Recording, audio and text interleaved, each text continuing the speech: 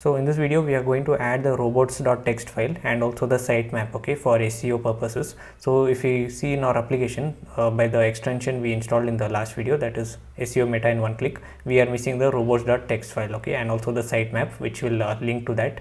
And let's go ahead and add this. So basically what it says is add or generate a robot.txt file in the root of your app directory to tell search engine crawlers which URL they can access your site. Okay, so basically what we need to tell the search engine crawlers is that we just need to crawl all the paths that start from slash and disallow, for example, that is slash private. So in this example it says that whichever route starts from slash private, we do not want to crawl those URLs. Okay, so we just need to allow that starts from slash and disallow that starts from slash private. Okay, so this is the example which they have given. So there are two ways of implementing this, by adding a robot.txt file and also robots.ts file. Okay, so we'll go with the ts approach since we are developers, right? So let's copy this piece of code and go to the root of our application. So it's right here. Let's create a robot.txt or a ts file, robots.ts,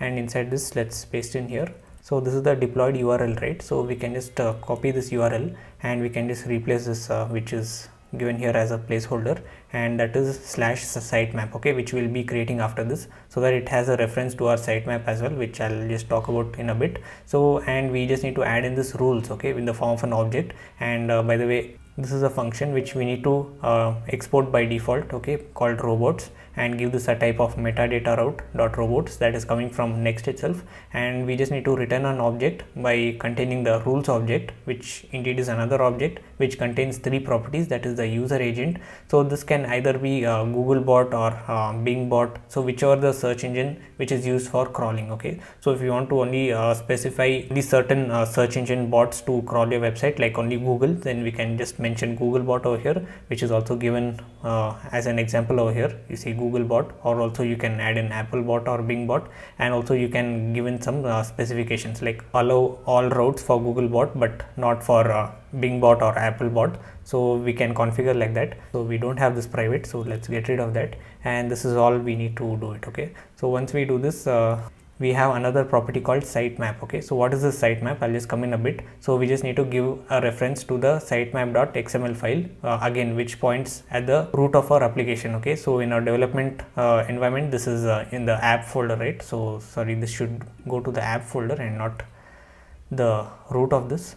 So it also says to create in the root of the app directory. Okay, so we need to push it here, and also the sitemap. Okay, so let's see what is sitemap. So if I click on next, so this will give us the sitemap.xml. So what this does is it helps search engine crawlers index your site more efficiently. Okay, so basically it is the indexing. Okay, so the URLs which we need to provide, like slash about, slash blog, so these are all the URLs that we need to crawl and not any other URLs. Okay, so that's the only main purpose of using this sitemap, and we can use the TypeScript here. Okay, so I'll just copy this and I'll just explain what this does. And let's create a sitemap.ts file. Okay, so it is sitemap, so there should not be any dashes here. Alright, so let's paste in here. So let us change this to the URL that we are using. Okay, and apart from this, so let's change the about to properties. So we want to index the properties page and we don't have a blog page, so this is only going to index the home page and the properties page. Okay, so we also want to index the individual property page, right? So that has with an ID of like /1 /2. so I just don't want to add that everything within this one object. So what we can just do is we can make a call to our server action to fetch all the properties, and we can just get the IDs, right? And then we can just append the ID at the last, right? So let us fetch all the properties. So I'm going to call this properties and set this to await to the server action, which we can auto import, called get properties. Alright, and we just need to make this function as async since we are using await for getting the properties. So it's giving me an error here saying this is only compatible for ES5 and above versions. So let's get rid of this anyways, it's not even helpful. So by getting all the properties, we can just create an object within the URL and last modified. By the way, we don't need this frequency and priority. Okay, so only we are interested in the URL and the last modified, okay, which are actually important. So let us create an object called property URLs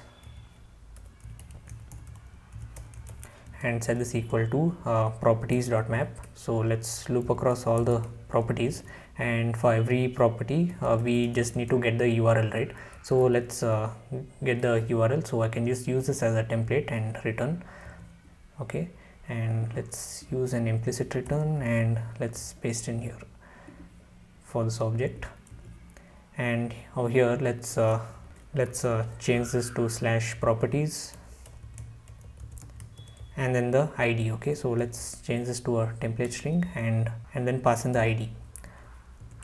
Okay, so that is properties property.id. Alright, so this will give us the URL, and the last modified will be the new date. So now we can go ahead and spread across the property URLs.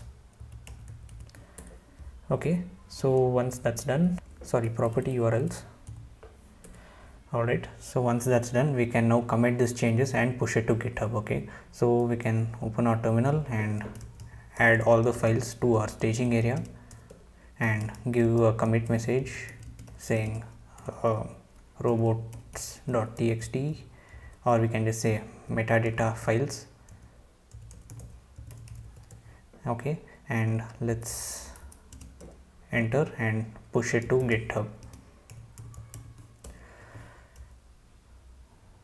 Okay, so once that's done, Vercel will detect this latest commit and it will redeploy our application, okay, with the latest robots.ts and sitemap. Okay, so this is all about this video where we have added the robots.txt file and the sitemap. Okay, so which is also essential for for search engines to crawl and index our website. Okay, so this is the last video of this course. So if you have come till here, congratulations. I hope you have got to know every single feature about Next.js and how exactly you can use it to build any kind of enterprise level application, and also could help you get a job as a Next.js developer. So if you have any questions or you got stuck anywhere within the course, so you can just ping me in the comments, so I'll just try to answer them.